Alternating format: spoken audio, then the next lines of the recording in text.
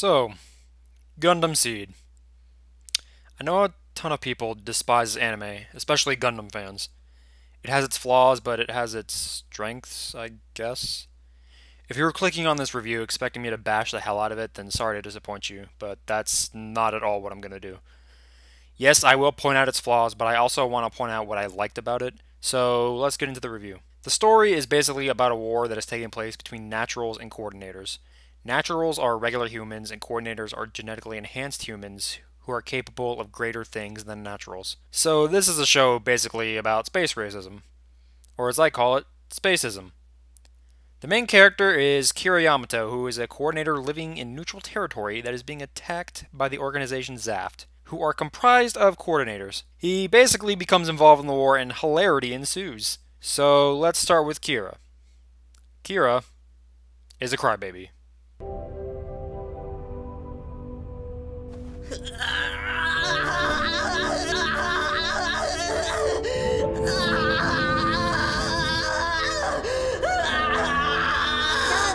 He hates the idea of war, and every time he kills someone, he just cries. His justification for killing is because he has to protect a ship called the Archangel, which his friends are on. But buddy, you don't have to cry every time you kill someone in a fucking war. If someone is trying to kill you or your friends, then you should probably just kill them, because if you don't, they'll come back and try again. Or someone else will kill them. Halfway through the series, after almost being killed by his best friend Athrun, he suddenly becomes a wise old man and still refuses to kill people. With one exception. After this point, he becomes the most OP character in mecha anime history. This motherfucker, who is new to battles, fucking annihilates other people who have had training and have been fighting forever. The Gundams he get are also overpowered. The Freedom Gundam can fucking target a million other mobile suits, and when it fires at them, he's able to aim perfectly at their non-vital areas and not kill any of them. And I guess they explain his OP-ness being due to him being experimented on as a kid and turned into the ultimate coordinator. Kira Yamato is what happens when you give a crybaby too much power. His best friend, Athrun Zala, is on the opposite side of Kira, and he pretty much only fights because he's confused, and probably also the fact that his dad owns ZAFT. ZAFT is the organization of the coordinators. Athrun is reserved and usually quiet. His character does develop pretty well, and he does end up fighting alongside Kira towards the end, but the bad thing is his character basically resets itself in the sequel. There are a million characters in the series, so I'm going to dwindle it down into categories, so let's talk about the ladies of Gundam SEED.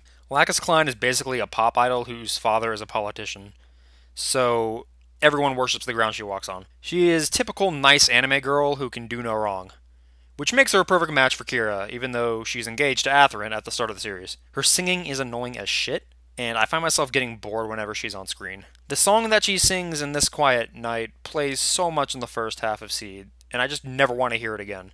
I feel like she was added to the show just to give Kira a love interest. But I guess she is the main reason Athrun went to see Kira and join his side. The next girl, Kigali, is fucking awesome. She is a fighter and does whatever the fuck she wants. But eventually we find out that she's a literal princess of the neutral nation of Orb. But despite this, she still kicks ass. I immensely enjoyed her relationship with Athrun because when I watched this as a kid, I did not expect the two of them to get together. I wish the mobile suit she got in the last episodes were used more often, but oh well. Oh, and for some reason they tried to trick the viewer into thinking she and Kira would get together until they decided to make them siblings. So pretty much they pulled a Star Wars. Don't really see why they needed to be siblings, but okay. Too bad Kigali's character also resets in the sequel. Now let's talk about Flay. Flay is a bitch. That's it. Okay, I get why she's a bitch. She's the way she is because her dad was killed, and she blames the coordinators, but she still has this racist-ass attitude before this stuff even happened. She, mocks the coordinators, she says, don't get friendly with me, coordinators, she, shit-talks them all the time.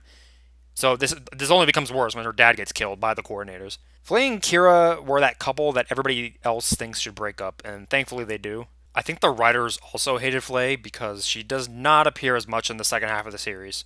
Maybe that's why they killed her off too.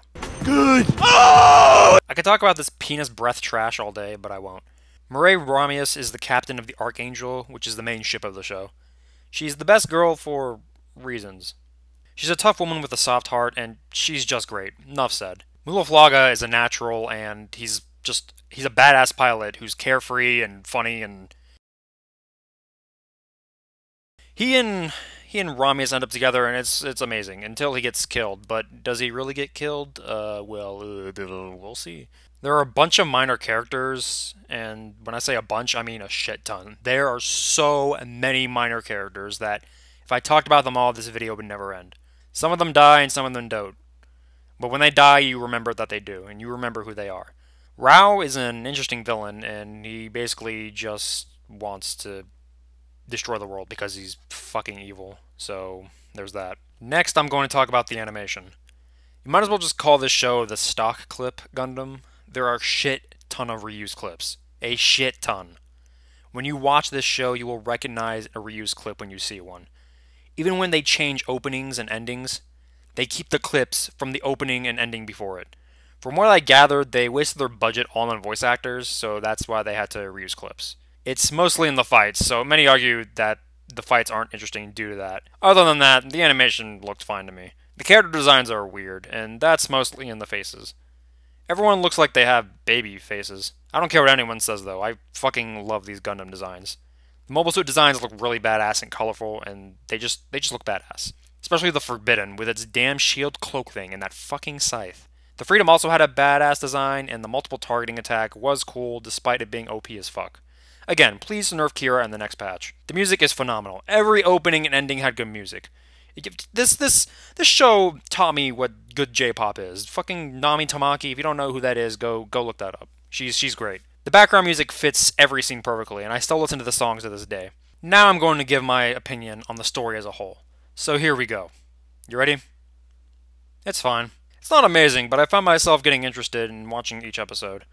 I watched this show originally in middle school when it was on Toonami, and this shit blew my mind as a kid. I've never seen so much death in an anime as a kid, and this pretty much opened me up to anime.